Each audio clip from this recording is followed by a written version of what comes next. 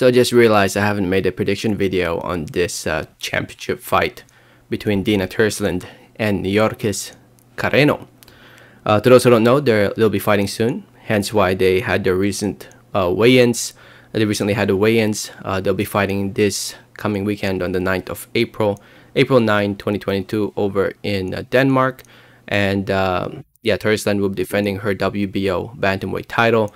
Both fighters look great at the weigh-in. Both fighters did make weight, weighing in below 118 pounds, with Thorslund weighing in around 117 and 3/4 of a pound, and Niorkis Carreno weighed in around 116 pounds and 3/4 of a pound. Both fighters look like they're ready to go. We have ourselves a fight.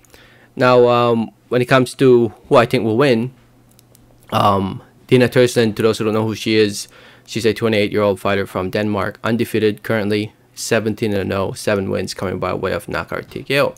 Had an active 2021, fought twice in 2021, coming off a TKO knockout win against experienced fighter Zulina Munoz, and now here she is fighting Carreno, who is a 24-year-old fighter from Venezuela with a record of 22 wins, 2 losses, 17 wins coming by way of knockout TKO.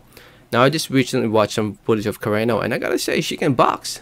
She's a pretty good boxer actually. She ain't that bad. Only lost twice in her career.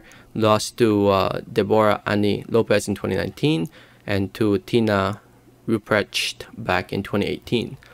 I think she's a much better fighter today, and I actually think this is gonna be a competitive fight. But I'm still leaning towards Thorslund. Why? Well, she's fighting in front of her hometown fans. She's fighting in Denmark, where she's from.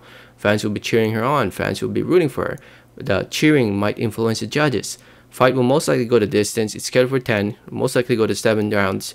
And I say Thorslund winning a close one. 6 rounds to 4. 7 rounds to 3.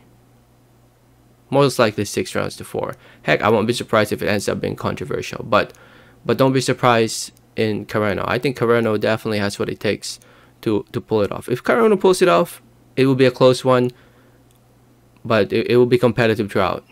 And honestly, right now, just looking forward to a great weekend of boxing. A lot of boxing going on in the world. And I can't wait to watch all these fights. So, let me know your thoughts in the comments. Thanks for listening. Thanks for watching. And like always, have a great day. Alright, thanks.